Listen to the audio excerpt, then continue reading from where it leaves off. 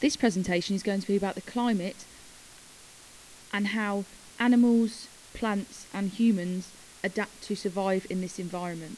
So our plant adaptation will be looking at cactus, our animal adaptation will be looking at camels, and human survival techniques and some challenges that humans face in the desert.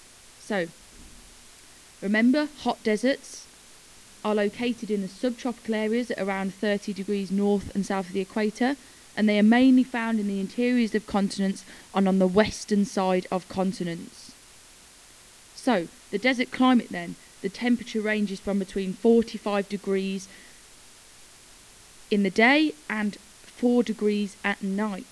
So, deserts can be very cold at night due to the lack of cloud cover in the day. This means that all of the day's heat can escape back into space and the desert is not warmed up. This is called the diurnal range. So the deserts have a large diurnal range because it's cold at night and very warm in the day. So our animal adaptations, we are going to focus on camels. So one way they are adapted to live in the desert is that they have long eyelashes which protect their eyes from the sand. Another adaptation is their humps, which are on their back. These don't store water, they store fat, which can give the camels nutrients and water as it is released as they move along. Another adaptation is their large splayed feet, which helps them not to sink in the sand. Thick lips to chew the spiky plants like cactuses.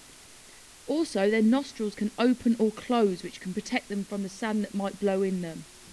Finally, they can go a long time without water, partly due to their humps, which obviously store the fat which can give them water over a period of time. Our plant adaptation we're focusing on is our cactus or cacti. One adaptation is that they have large stems that can store water.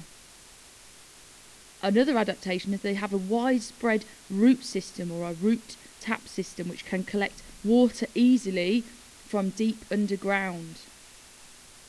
Also, cactus have thick, waxy skin to reduce water loss through pores.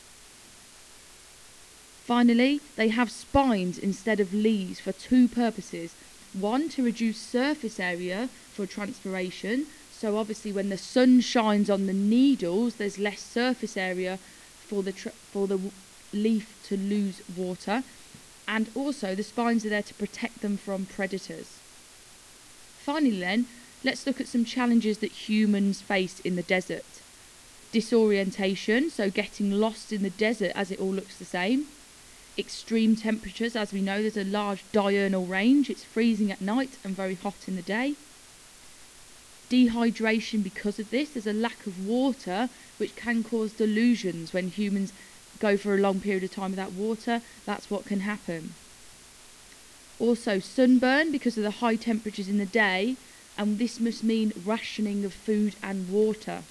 So how can they overcome these issues? So one way is pack plenty of food and water, so when they are rationing they have enough to go around and for a long period of time. A hat to protect the body and head from the sunlight and the sand. Also try to stay out of the heat in the day and only move at night when it is coldest.